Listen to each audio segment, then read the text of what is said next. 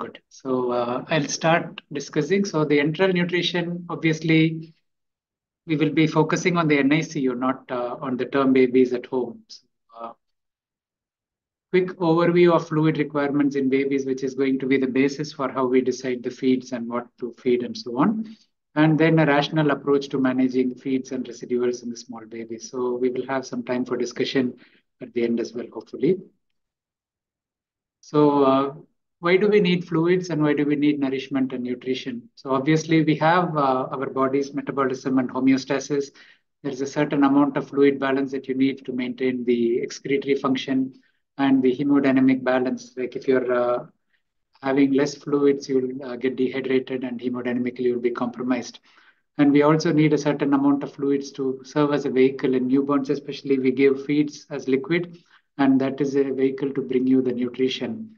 And then adequate intake of calories, protein, all these are important to maintain the body balance and to prevent catabolism. In terms of a sick newborn, preventing catabolism becomes a very important factor. Even 1 or 2 days without adequate protein intake will start eating into your body resources. And once the catabolic process starts, it becomes a negative.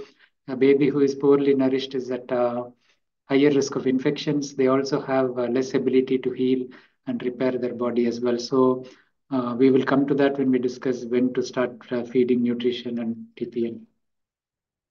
So what options do we have? So first of all, we have to decide whether a baby is suitable to feed orally and whether we need IV fluids or TPN if the baby is unwell.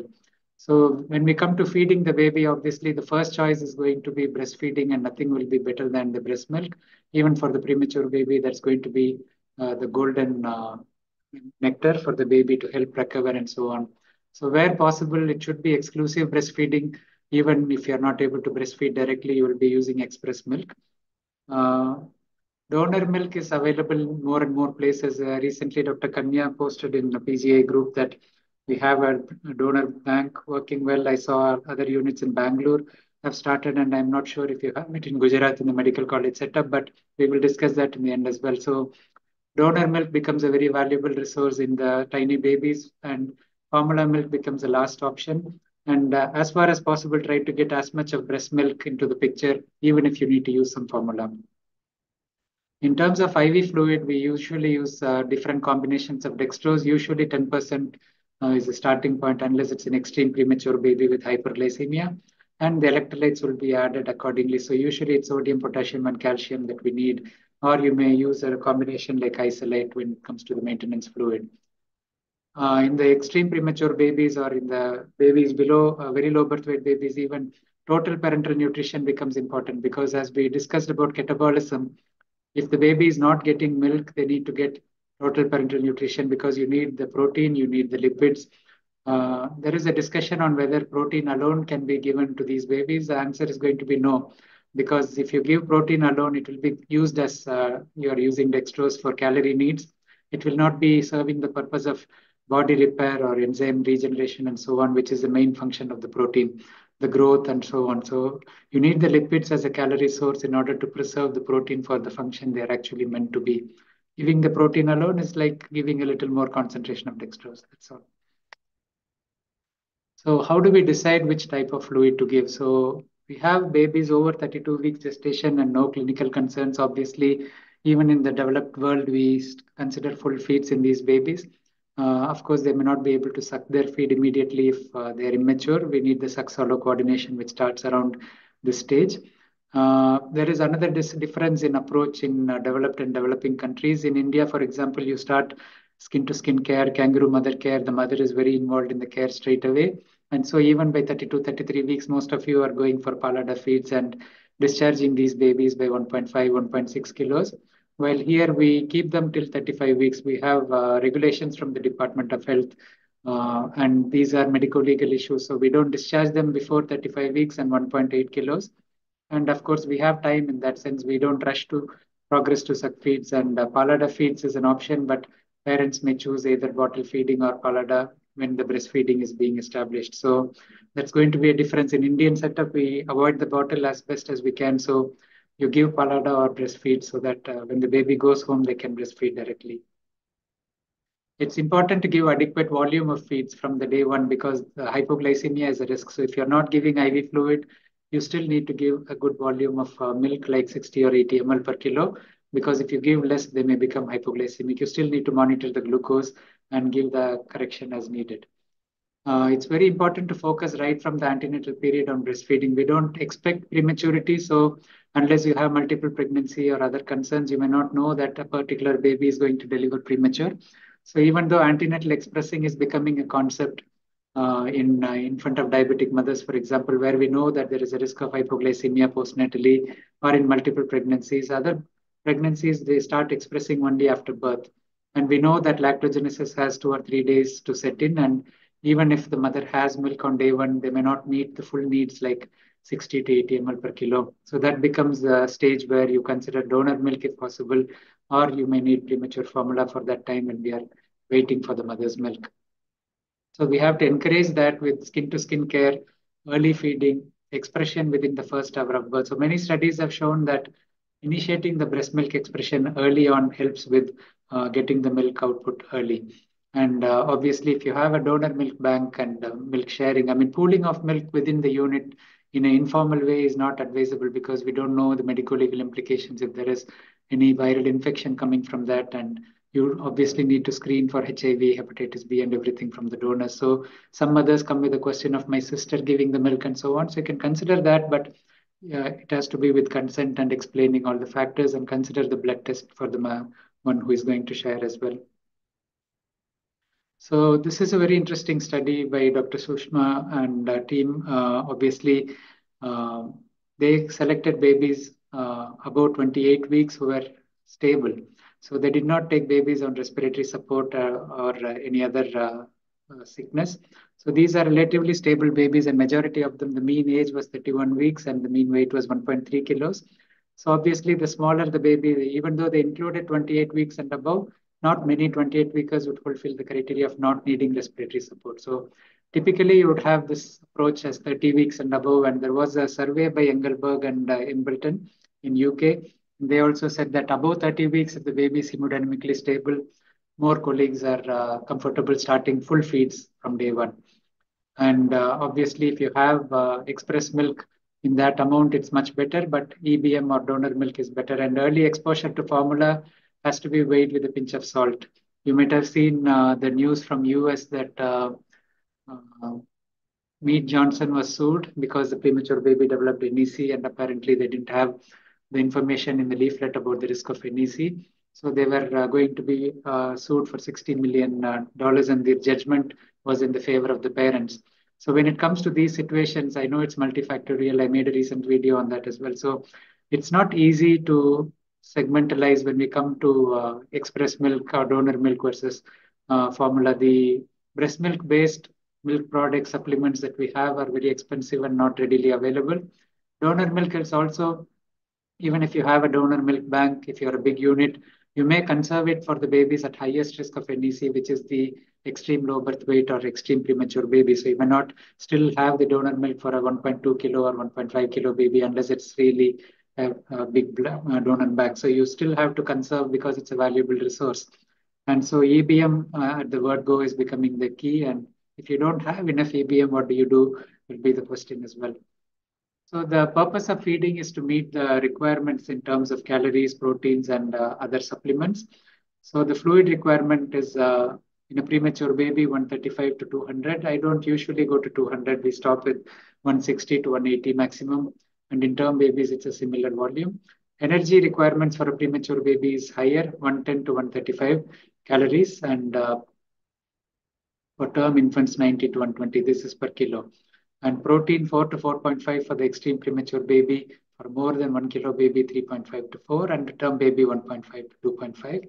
And these are the supplements which we will discuss. If you're adding the human milk fortifier, most of these are covered in that. You may give additional vitamin D and you may give additional iron. But if you're not having fortifier, you will need to add calcium phosphorus as well. And some of these babies may need sodium supplementation because of late onset hyponatremia. So we have a stable admission in the NICU. It's not really a premature baby, but it's a term baby who has come in for TTN or some other problem. But baby can be fed by tube feeds while baby is there. So do we start with donor milk or formula in these babies while we are waiting for breast milk, or do we give IV fluids? So obviously parental involvement is important in these cases, and you would need to go with their opinion as well. So both breast milk, donor milk, and infant formula contain the nutrients needed for the growth and repair. So even a short period on just dextrose can lead to catabolism, and it might set the baby back in the growth process. Feeding keeps the baby more comfortable as well. So we assume that if the baby is kept on dextrose, they will cope, but there may be unrecognized effects of the lack of adequate nutrients in the early stages, which is critical for programming. You wouldn't go for TPN in the routine cases like what I described because it has its risks, it's expensive, it can be injurious to the liver, and so on. You need a central access in most of the situations. Peripheral TPN has a high risk of extravasation injury. And of course, there is a risk of infection. So in stable babies who are bigger, you wouldn't really consider TPN. And any intravenous intervention has a higher risk of infection compared to oral route. So if you are tube feeding with express milk or donor milk or formula, it's better than starting IV if the baby will tolerate feeds. But if you are using formula, make it clear that it's a medical intervention. Make sure you have the support system in place to encourage the milk output. This is a critical part. The 1 or 2 days it takes to get adequate EBM, the mother should be supported very well. The breast pump should be provided after the first day. She can hand express at every opportunity 2 to 3 hourly on the first day as well. And we should stress the risk of NEC as I mentioned in the earlier discussion. Always, if you have a consent form, I would suggest that we add this, that premature formula or any formula increases the risk of NEC so we don't end up in a situation like what Mead Johnson faced. So what are the situations we can give IV fluid? So we may have term or near-term babies with respiratory distress, and you feel the baby is not stable enough to start tube feeds. Majority of the babies in non-invasive ventilation are stable enough to start, but if the baby is acutely unwell and you're considering need for surfactant and so on, or you feel baby might need intubation, you can wait a few hours without starting feeds and keep them on just dextrose. A few hours shouldn't harm. And where there is initial need for resuscitation, you're not sure whether the baby will need cooling or something, you can wait till the neurological course and maybe the CFAM study is clear. Babies with risk factors for hypoglycemia, where you have a low reading despite the initial steps, then you would need to consider IV fluid as well. And babies over 33 weeks with symptoms as above or hypoglycemia, but they're expected to tolerate the feed. So you wouldn't consider TPN in these babies. So you would be going for IV fluid, which is dextrose, plain dextrose in the usual cases. And babies below 1,500 gram and usually below 32 weeks would have a central line UVC or PIC line from the day one, and you would start central TPN. Again, go for full TPN, don't go for partial TPN with just amino acids and dextrose because we discussed that earlier that you need to conserve the calories. The babies below 33 weeks and birth weight less than 1,750 gram with significant symptoms, we expect the baby to take longer to tolerate the feed. So in these situations, you would again start TPN, but it's not essential. You can wait 2 or 3 days with dextrose with the trophic feeds and gradual progression. And if baby doesn't tolerate, you may go for TPN as well. So a central line is not necessary in these babies where you think you can go over 3-4 days to reach full feeds. And babies with NEC or its complications where we need to keep off feeds for a period of time. There are some term babies, especially related to surgical conditions, gastroschisis, for example, they need a long time to tolerate feeds, malrotation after repair. So these are the situations where you would consider TPN. Obviously, this bigger group of babies, we will be going to the standardized feeding regime as well next. But when a baby comes into the eligibility criteria where you would start full feeds when they are stable, you don't need to go step by step. So if the baby is clinically stable and you have reached say 30 or 60 ml, you can go direct to full feeds in a rapid progression. So you don't need to go the 20 or 30 ml per kilo per day if the baby would otherwise qualify for full feeds from day one. The sicker the baby, the slower you would go, obviously. If the baby was hypotensive, if the baby was ventilated, you can go step by step in those cases. But if baby has just mild distress in the beginning and settles and improves quickly, you can be reaching full feed soon.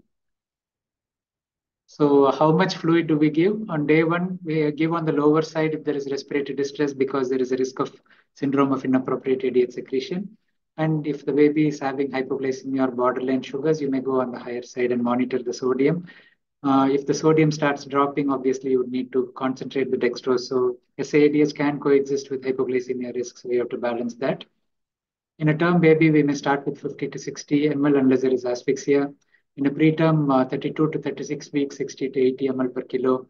And 28 to 32 weeks, 80 to 100 ml per kilo. And babies less than 28 weeks, we can start with 100 ml per kilo. But you would need frequent assessment and increments because there is a risk of hypernatremia.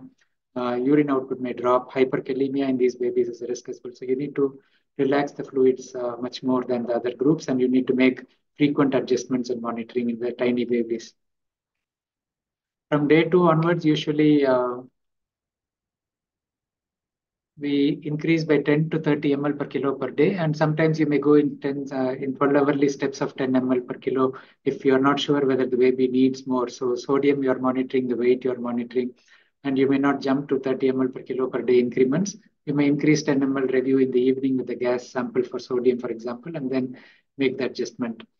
The maximum intake usually is 160 ml per kilo per day, except in some babies who need 180. I've hardly ever gone to 200 ml per kilo because the higher fluid you give, there is a higher risk of PDA, BPD, and even reflux risk increases. So we can manage adequate calories with the premature formula or with the EBM with human milk fortifier. So we rarely need to go beyond 160 to 180. And don't forget the important role of temperature regulation, humidity management when it comes to fluid management. Sometimes we don't start humidity in a 32 weeker, but you see the sodium rising to 150, baby has lost 150 gram in one day. These babies I quickly switch on the humidity, and that allows you the flexibility with the fluid balance you need because each baby is different. You have to individualize the care according to what you see. You cannot say every 32 weeker has mature skin and has less insensible loss and they don't need humidity. So you have to same in a similar fashion. You have to just accommodate it as well. Even in a less premature baby or more premature baby, you may wean the humidity faster as well. So there are some important things to monitor the fluid balance. So we have vital signs, tachycardia, blood pressure may indicate that you need more fluids. Acid-base balance, you look for lactate and acidosis, which are not direct indicators. Obviously, you don't want to reach the stage where you have a hypotension and a high lactate. You want to pick up before that. Capillary filling time, peripheral temperature, and perfusion are important. You look at the urine output. Serum electrolytes, we may have hyponatremia or hypernatremia guiding your management, as we discussed earlier. We have the blood glucose levels and the daily weight change is important as well. Some extreme premature babies, you have the incubators with inbuilt weighing scales. You may do it twice a day, along with the urine output monitoring, sodium balance, and so on to check. And the urine output measurement can be using weighing the nappies in these babies. In a premature baby, usually a 12-hourly output is adequate when the baby is stable, and you could do once daily once they are stable. And in the extreme premature, 6 to 8 hourly in the first days, and then 12-hourly will be the standard. So when do we introduce feeds and when to progress? So there are multiple studies which have looked at feeding regimens, and where a unit follows a standard feeding regimen, it doesn't matter if it's slightly different from other protocols. If everyone in your unit follows the same pattern, there is less risk of NEC and the outcomes, the time to reach full feeds, the time on central line and infection rate, everything is much better in these babies. And very important to encourage express breast milk right from birth. If no express milk, we may wait 24 to 48 hours in the extreme premature babies. The more premature the baby, the higher the risk of NEC and the more you want to avoid exposure to formula. Of course, if you have donor breast milk, you don't need to wait. You can start even in the first 24 hours the trophic feeds. If you have just a drops of colostrum, you can use it for oral care. If it's not enough to feed the baby, you can just apply it in the mouth of the baby. If you're not starting TPN, like in a borderline premature baby who is 33 or 34 weeks and is still small, don't delay starting feeds, especially because if the baby is sick, you would only do a phased progress. If the baby is hemodynamically unstable on vasoactive medication, we would stay on trophic feeds during this phase. But trophic feeds can still be given when the baby is on inotropes or has hypotension, unless baby is really unwell with bleeding in the gut and so on. NEC, of course, you wouldn't feed the babies. Umbilical arterial catheter is not a contraindication to starting or progressing with the feeds, but make sure the line is in the correct position, especially if it is in the low position, it shouldn't be sitting near the mesenteric arteries. You should be sure about that. You can use ultrasound guided approach to check the level as well. If there is severe growth restriction on antenatal Doppler, especially if there is reversed or prolonged absent end-diastolic flow, you have to be cautious, but don't be overcautious. There is no evidence to show that holding the feeds for a 5 to 7 day period in these babies or keeping them just on trophic feeds is going to be helpful. Of course, you can be more cautious and follow the high-risk regime of 15 to 20 ml increment rather than 20 to 30 ml increment, even if the gestational age group would warrant a higher rate of increase. So at least for the first 2 3 days till the baby tolerates, you can go with a slower increment, but don't hold on trophic feeds alone. Just start progressing when the baby is clinically stable. Trophic feeds are the feeds that are used to prime the gut to support the enteral hormone system and the maturation of the mucosa. It also has an impact on the healthy gut flora because the babies are invariably exposed to antibiotics in the early stages, and breast milk as well as cesarean, the normal delivery improve the gut microbiota. In addition, early feeding, not keeping the baby NPO will help you develop the gut microbiota in a healthy way. Dysbiosis has been shown to have an impact on multiple aspects of a premature baby's outcome, especially the gut health and NEC, but even the neurodevelopment and so on as well. So it's very important to focus on gut health from the word go. When to start increasing feeds will be a clinical decision based on overall stability and evidence of gut motility like bowel opening. In some very premature babies, you may give glycerin suppository or even a rectal wash to stimulate the gut motility. And in the extreme premature babies, sometimes we give gastrographin to allow the inspissated stool to pass if they are not tolerating the feeds. So most units increase 15 to 20 ml per kilo in babies less than 1,000 grams, which is a high-risk group. And what I mentioned in the severe IUGR babies, when you apply the high-risk group, you'd follow the same approach even if the baby is little over 1,000 gram or even 1,500 gram. In the bigger babies, you would follow 20 to 30 ml per kilo per day once they start progressing from trophic feeds. And when we say progressing from trophic feeds, we actually start looking at increasing from the day 2 itself. You start with trophic feeds on day 1 or 2, and the very next day you can start increasing if they're tolerating. So don't have a specific time period unless it's a 22 or 23 weeker, in which case you would keep them on trophic feeds for a longer time. After the baby start tolerating about 60 ml per kilo and they are opening their bowels regularly, even if it's a 1,000 gram baby, you could start going up to 30 ml per kilo. But if you choose to go with the 20 ml per kilo rate, it's fine as well. But go on the higher side of this range. Don't stick on 15 or 20. Go to 20 or 30 according to what suits. Human milk fortifier is usually started when the baby is on 80 to 100 ml per kilo per day. And usually we start with half strength for a day and then go to full strength. I'm not exactly sure about the HMF you get in India, so we will discuss that in the end. Wean the TPN off during the period when you are coming to nearly full feeds. The total fluid intake we aim is 160 to 180, and when we reach 130 and above, you may stop TPN because of the cost and the central line implication and just give clear fluid. Most of the time, we keep the central line till the baby reaches the full volume. So we use that to keep the clear fluid, and it's an additional day, and hopefully you can manage. But if there is any issue with the line, we remove it, and we can accept a lower total fluid intake for a day if the baby will tolerate it. So the frequency of feeds during trophic feeds, you may give 2 to 4 hourly. It's a small volume of feeds, so the nursing staff may prefer to give less frequently. But once you start progressing, we move to 2 hourly, and then we maintain 2 hourly till the baby is on full feeds and coping off the non-invasive ventilation. So the 2 hourly feed stays till the baby's weight is 1.5 kilo or so, and the baby is off the respiratory support. If you are on non-invasive ventilation, irrespective of the weight, we try to maintain 2 hourly feeds to reduce the risk of reflux. But this practice can vary according to your unit, and those who use 3 hourly feeds, they say it works, but my preference is to keep 2 hourly feeds. The reason is if you give 2 hourly, you are giving 1/3 less volume in the stomach at any period. So there is a possible reduction in the respiratory concerns like intermittent hypoxemic episodes from reflux. So you don't really gain much apart from the nursing workload when you go from 2 to 3 hourly, but you could gain by reducing these concerns from reflux, and over treating the baby from these episodes would reduce. So when the baby is stable, we go to 3 hourly and then suck feeding around the same time. Human milk fortifier is obviously a product that is added to breast milk, express breast milk, after the baby reaches 80 ml per kilo. It increases the calorie content and the protein content from the express breast milk. It matches that we get from premature formula. It also adds sodium, potassium, calcium, and phosphorus. Some of the fortifiers have iron, but it depends on what you are using.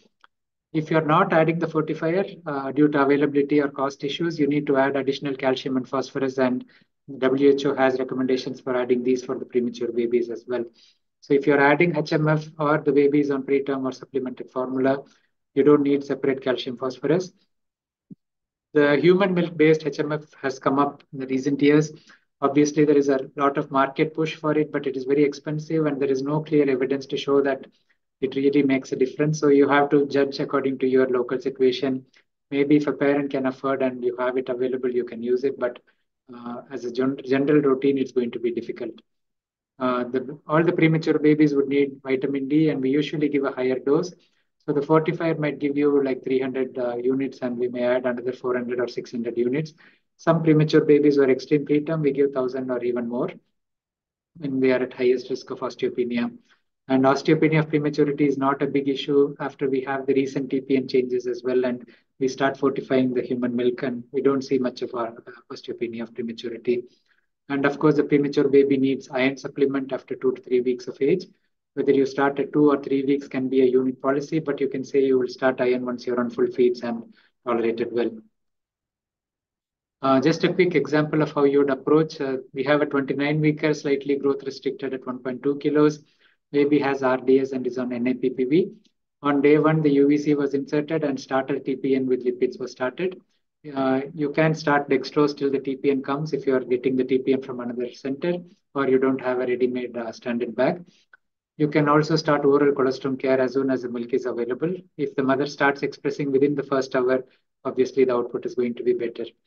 On day two, you would go to 100 ml per kilo, start trophic feeds at 10 to 20 ml per kilo.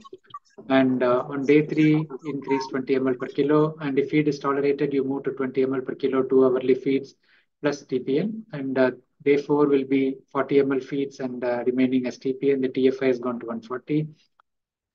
On day five, to TFI 160, total fluid intake, feed 60, and the rest TPN. And day six, you will be 90 ml per kilo feeds.